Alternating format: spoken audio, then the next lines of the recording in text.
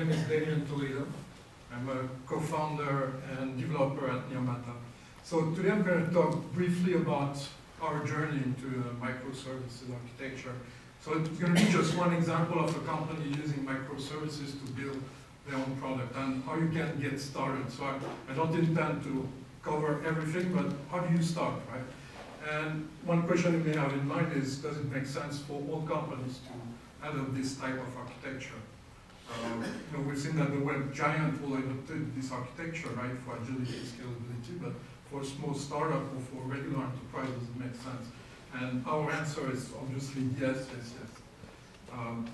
Just for the agility, and that's why I was asking actually the question to Adrian. The agility is what you gain, even if you are a team of 3 people, it makes sense. So I'm going to just cover how do you start in this journey. So just a few words about Nirmata, so you understand the scope of the application that we had to build. As Adrian said, today every business is a software business, and we believe that everybody is going to be impacted by this transition to cloud, right? Cloud computing is the new paradigm for computing. So it's the same transition that we've seen from mainframe to client server. Today we are seeing that for monolithic application to microservices. That's that type of transformation. And all enterprises are going to be impacted, or they will have to follow that if they want to survive. So our mission is really to enable and help enterprises in that journey. And our first focus is to enable the continuous delivery of cloud applications. So we cover things like application orchestration, service networking, service analytics. So Adrian and Sudhir talked a lot about that, and it's very critical in that context. So we want to be focused on analytics for microservices and more kind of developer-centric analytics. And we provide also governance and security because our solution is clearly an enterprise solution. So these aspects are very important. So that's the scope of what we are building.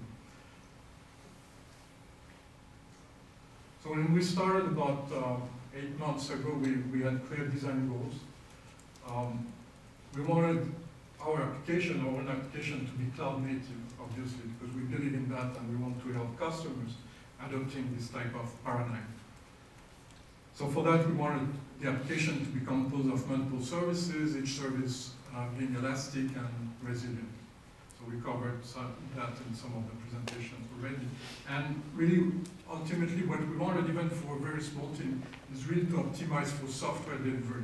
That was our main goal. So for that, we wanted to adopt a service-oriented architecture, so each developer could work independently on a given service or a couple of services.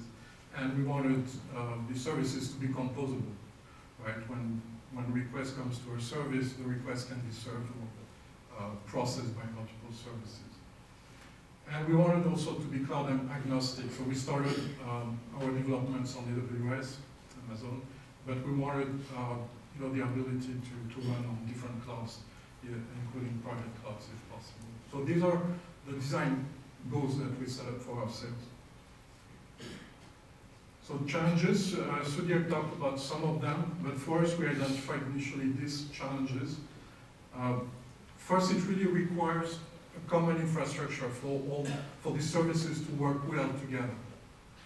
And in our case, we started studying what was out there, and we decided to go with Netflix OSS.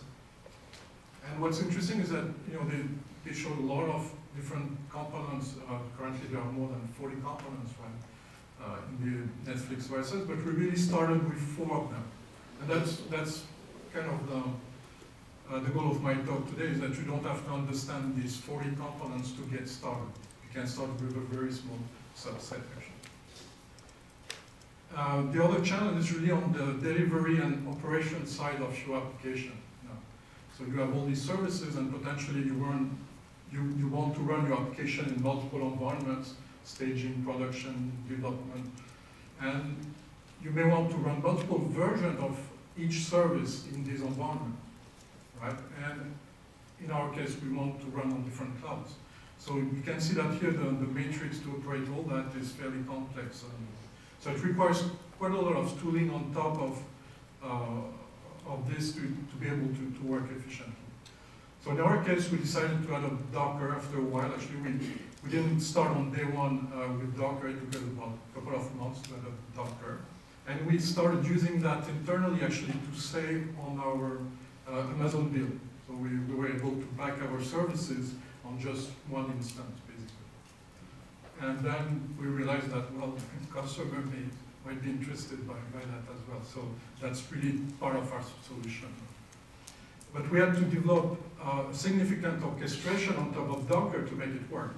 So in our case, it made sense because we wanted to offer that to customers. So we had the luxury to spend all that time developing the orchestration. It won't make sense for most companies to write that type of orchestration. So that's something we want to provide, obviously.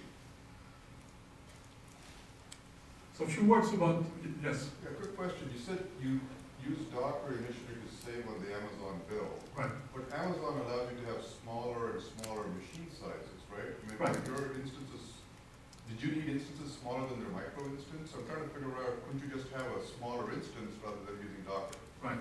So there are several answers to that question. If you just compute, actually, you take the smallest instance, a micro instance. Well, first of all, they don't recommend to run that in production. They say you have to start with a small. And then you make the math between taking a large instance or multiple small instances, and you'll see that you save up if you just use a large instance and pack services on that. It's a question of just the pricing. But there are other benefits, and I'll talk just briefly about that actually. So how many people think they understand what Docker is? Okay, so roughly half of the people. So for the other people, half of the people, let me talk briefly about Docker and why it makes sense in this type of architecture.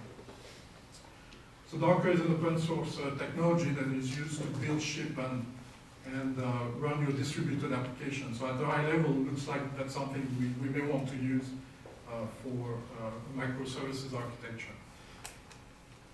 So in essence, what you can do to simplify, if you have a service and let's say it's a Java web service and you have a var file, so your build system is going to build a var file, right? So at that point, what you can do is use Docker to build a Docker image. So there is a small language, you have a Docker file describing all the dependencies of your service, and you are going to build an image. What you can do then is to push that image in a central repository. Think about that like it's the equivalent of GitHub for images. So you can have Docker registry where you push your images. And from that point, what you can do is to go on any host running Docker, and you can pull that image. And from that, you can start 1 container, 2 containers, 10,000 containers from that image, right? And now you have containers, and within these containers, you have your service running. So it has a lot of interesting side effects that you can benefit from. So first, you have a clean separation of concerns between building something and deploying and operating something. And it provides you with runtime portability for your microservices. So that's a huge gain right there if you want to run on multiple clouds potentially. And what Docker did really brilliantly is to simplify all that and kind of standardize the way these containers can be manipulated anywhere in the cloud. So it makes really a lot of sense, and there's a lot of efficiency you can gain from that. One question that people often ask when they start learning about Docker is what's the difference with a VM? Here is just a few points here. On a VM, really, you have a guest OS that is not shared across your VMs, right? Each VM has a guest OS, and then you have your application and your dependencies, all part of your VM. With Docker, it's different. You don't have a guest OS. All the containers share the same host OS. So it means really two things. It's very fast to start a Docker container. It's a matter of milliseconds. And the footprints of these containers are also quite small. And that's why you can actually pack a lot of services, microservices, on one single host or instance. But there are obviously pros and cons between containers and VMs. People say that the isolation is not at the same level between containers and VMs. So you have to choose. But for microservices, for us, it made a lot of sense to go with containers. So here is the kind of the current architecture of our solution. Just to give you an example, so it's a bit simplified. So each gray box is actually a microservice instance. So you may have, for instance, for the config service, you may have multiple instances, right? And just talk about the different patterns that you may have in microservices. Here we have mainly two patterns between, requests coming into the system, and then we have on the back end some messages, asynchronous communications. So I'm not going to talk about everything you need to develop all that, because on day one we didn't have all that. Where we started is really with only two Netflix components, the gateway Zool, that you can see on top, and the registry, Eureka. So why do they make sense actually when you want to start with your microservices? So I have a little bit zooming about what's going on in the SaaS. So if you look at the top, you can see that Zool is the gateway that provides one single entry point to the whole application. So you may have hundreds of services. Externally, you see just one endpoint for all your REST services. So what's happening is each instance, the gray boxes, what they do is they register to Eureka initially, and think of it as it's something very dynamic. Instances, they come and go, right, potentially, for scaling reasons or because one instance may fail. So the registry is going to keep track of all the instances coming up and disappearing for scaling reasons, for instance. So when a request comes in Zool, what happens then is there is a filter. You can configure a filter to decide where the request should go. And in this case, it's designed to go to microservice A. But that's not it, because potentially you have multiple instances of microservice A. And that's where the Eureka client is useful used in Zool. You get the list of all the instances for microservice A, and then the load balancing that Sergio was describing happens at that level. There is load balancing happening between Zool and your microservice A. And then you may have different types of communications happening. So typically you would answer immediately that request and start some processing in the back end. Since you have stateless services, you want to block and make just blocking pulls. And then the other services may do the same thing. So there is really a load balancing, not only between your gateway and your microservice, but also between microservices. So the east-west traffic is also load balanced in that case. So that's what Ribbon actually provides to you, and it's very useful. So you don't need a load balancer at the top of your application. You have the load balancing happening, between your east-west traffic. Yes. Quick question: at deployment time, you have each microservices in a container. Yeah, I forgot to say that. So each instance, each gray box here is running in one container, and we don't have to care about is it running on the VM, on the Amazon instance, or whatever. So that's how these two components, Zool and Eureka, can be used initially, and we built everything around that after that. We put that in place, and then we started adding microservices one after another. Obviously, at the end, you need much more than that, but that's where you can start. So I would really encourage you. So these two functions are critical in microservices, the gateway and the registration and discovery of services. What's Ribbon do? What's Ribbon do? Ribbon? So Ribbon is really the HTTP client here in this case, forwarding the request to your microservice and also doing the mid-tier load balancing. It does these two things. And as we just heard, there is a new version of it coming soon, right?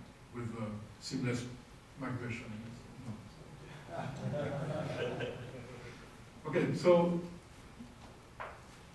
let's do a small demo. Actually, I have a quick demo to finish the discussion. If I can switch to the browser. So what I'm going to do is So you saw the architecture of our application, the SaaS, and this is our solution to operate microservices application. So our own application is a microservices application. So what we're going to do here is deploy our application using our application. So you're not confused. So there's a bit of setup that you will have to do for that.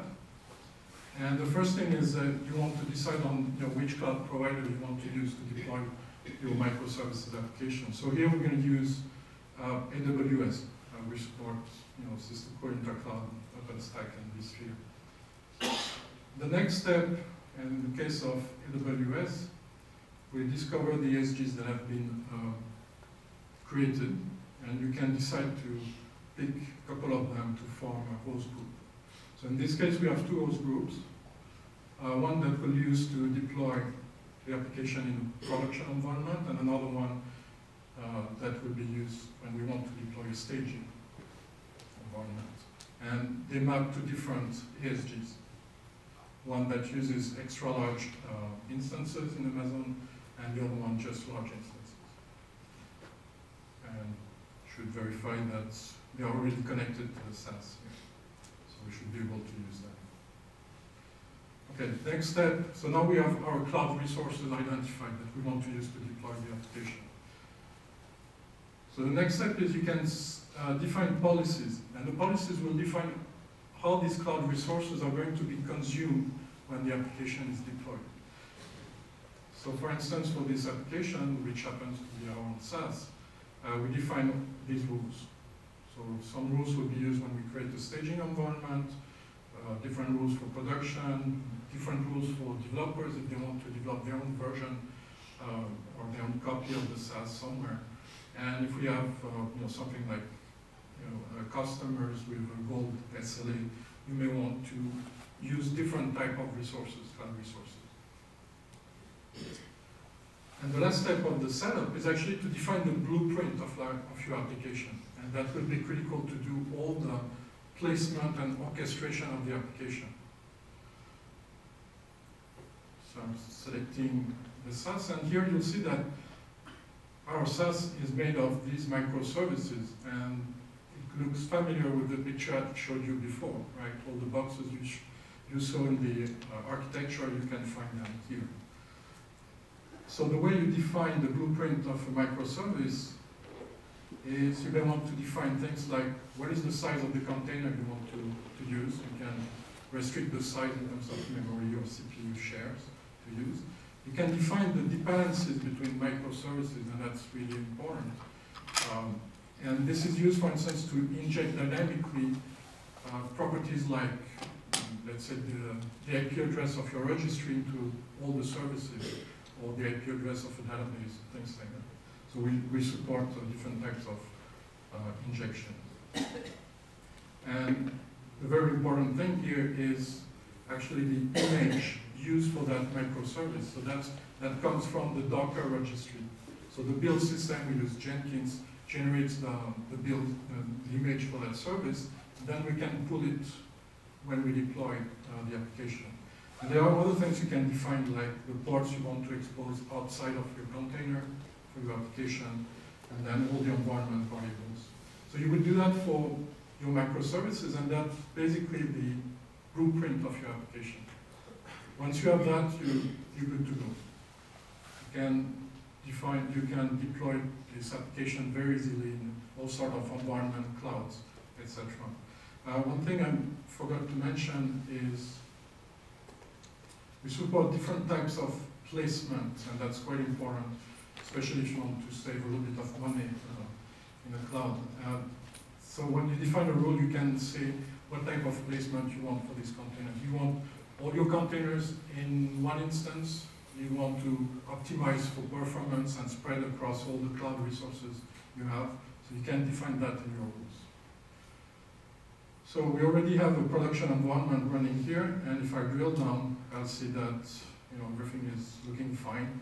And here, due to the placement rule I defined, I can see that they're all running on the same host, basically same Amazon instance. And what I'm going to do is to deploy a new one, so you'll see dynamically what happens. I'm going to create a new environment. So let's say I'm going to create a staging environment for a QA team. Assuming you have a QA team in your company. So you select the application you want to deploy, meaning the blueprint. So we do support versioning. So versioning at the application level may sound a little bit strange now if you understand the concept of microservices. So think about it as just a snapshot of your current state of your application. And just if you need to restart at a given state, you can do that by using versioning. Obviously, we support versioning and tagging of Docker images at the service level, and that's really what's important here. So let's say we want to deploy the latest version, and we select the staging type of environment, and that will select the right rule, and which will select the right host group, the right cloud, etc. So all the policies comes into play by selecting the application and the type of environment. You can deploy this, and then what will happen is, now dynamically we are going to use this application blueprint and pull the images from the Docker registry to create the containers dynamically. And then one by one, by respecting also the service dependencies, we are going to place this container at the right place. In this case on Amazon, but again it could be on VMware, OpenStack. We support all that. So what's interesting here is once you've deployed the entire application, you can start acting really at the service level. Now you can start adding new versions of a given service. For instance, my config service. My build system has generated multiple builds for that service, so I can pick the one I want and deploy a second version of the same service, config service, in the same environment. So, and then you can start doing your A/B testing and looking at your statistics to see if this new service is okay or not. And then you would retire the old one by just deleting it. So I show you that through the UI, but obviously you can do that through REST APIs and CLI, and link that to your Jenkins to do the whole automation to continuous delivery. And then you have some analytics associated to that. Still working on that, on making that rich and very useful. So there's still a bit of work on that, but you can see that dynamically. It should be top 5, but it's top 10 here. So you can see, for instance, the gateway. Zool is taking a lot of memory right now during deployment. So that's how you can define an application based on microservices and start operating it. Again, for us, it made sense to develop the whole orchestration, and that's what we want to offer to kind of regular enterprises, right? Not everybody will have the mean to spend a lot of time on the orchestration of an application like that. And that's it. Any questions?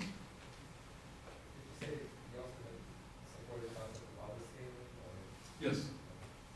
Yes. Service recovery, if you're the service diagram, that's part of the orchestration. Auto-scaling, resiliency is part of it.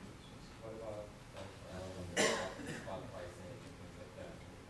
No, we don't support that yet.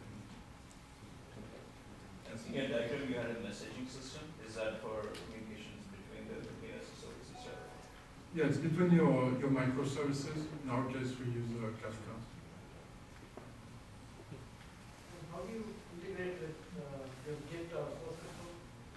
With the source control? And the generation of the Docker image? Right. So for us, we do that. So we use Jenkins, and Jenkins just do his job using the source code management and generate bar files. And then we have special script building these Docker images and pushing that into the Docker registry. Right. And here we just have the reference, just need the reference to that image, and we can do the orchestration based on that. Yes? Can you see the dependencies there that you define in your blueprint? Yes. So the dependencies, I should flash that quickly. Show you that again. And obviously dependencies are something very important when you start to deal with microservices. So I'll give you the example, for instance, of the config service. Let me do that actually. The config service, and here you define your dependencies. You have all your services that are available here, and you can say my services depending on all this. So it means that the config service here, we would need first to start MongoDB, then the registry, and then we can start this service. That's what it means to define the dependencies. And it's tied also to the dependency injection. For instance, if you look at here carefully, we are defining all the Java options for this service, and here you have something like we're injecting the IP address of Eureka. And you just have to say, to give the name of the service, obviously we take care of understanding where Eureka is deployed, which cloud, which instance, etc. And we inject that thing.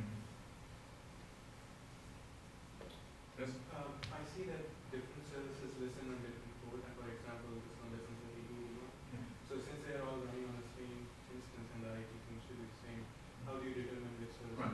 So there are two things. First, if you don't do anything, so if you fix the port yourself when you define the container, we take care of detecting the port collision.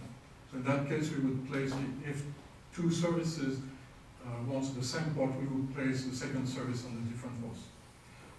The second thing you can do is dynamic allocation of ports. So when you define the port here, you can leave the host port, the one that is exposed externally, you can leave it blank. And in that case, we manage the port range. We allocate dynamically, and we look at, on the host, okay, what are the ports that are already in use, and we can allocate a new one.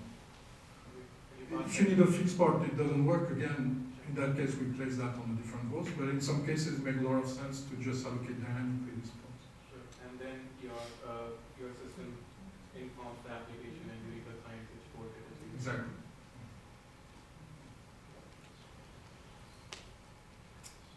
Right, no more questions? Thank you very much.